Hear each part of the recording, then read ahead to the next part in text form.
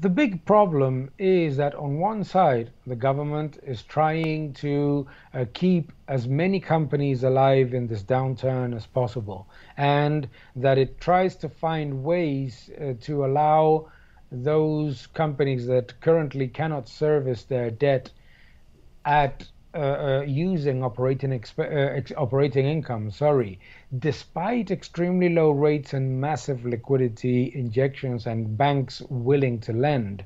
But what is very difficult is that on one side, you may help zombify these companies for a while and they may survive, but the solvency problem is not addressed. And so you may keep some jobs for a certain period of time, but you don't create new ones because maybe these companies are allowed to survive. Maybe some jobs are kept alive. However, they're not going to invest more. They're not going to increase expenditure and definitely not hire new employees. So it's a very delicate balance between the support of the productive capacity and the support of the business fabric and the risk of Japanese style zombification, where you basically just have an enormous percentage of companies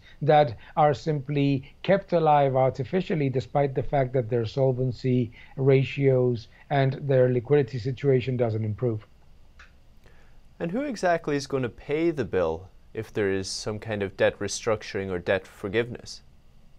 Well, debt forgiveness always is looks optically attractive. Let's forgive some debt to some parts of the economy. The problem is, what are you doing about solvency? Because debt is what you have achieved, what you have built from a certain period of time. But if you don't address the improvement in productivity, you don't address the improvement in margins and the improvement in efficiency, then you may forgive a part of the debt now, and then in 5 years' time, you have not just the same debt that you had before the pandemic, but more. The example, for example, it was Greece. There was a huge debt forgiveness in the crisis with the country. And by not addressing the solvency and the growth problems that it had, it ended up increasing its debt anyway. And we have seen also that with the bailouts of other periods in which, for example, we saw that governments helped companies that were close to governments, the so-called strategic sectors, with some form of debt forgiveness. And what ended up happening was that in a few years' time, those companies had not just higher levels of debt, but also they continued to be weaker in terms of margins and in terms of profitability. And for you, if you were in the position where the UK government is at the moment, is this an approach you would take? I think that you have to be bottom up. The reason why most of these measures fail is because the government proposes something that looks optically big, creates huge headlines, spends a lot of money very quickly, and it goes to the wrong parts of the economy.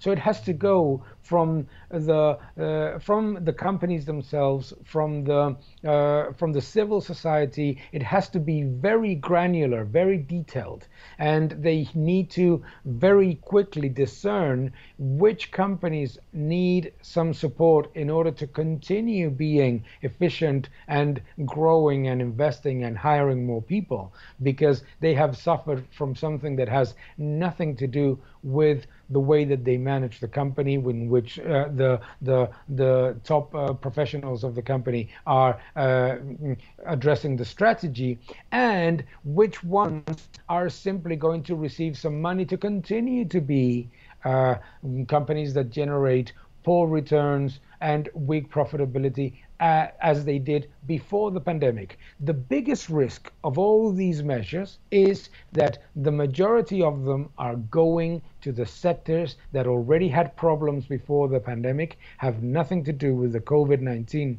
situation. Those absorb the vast majority of the funds, and the ones that actually would need it because the problem has nothing to do with their business and with the structure of their strategy, those are the ones that end up not receiving any support.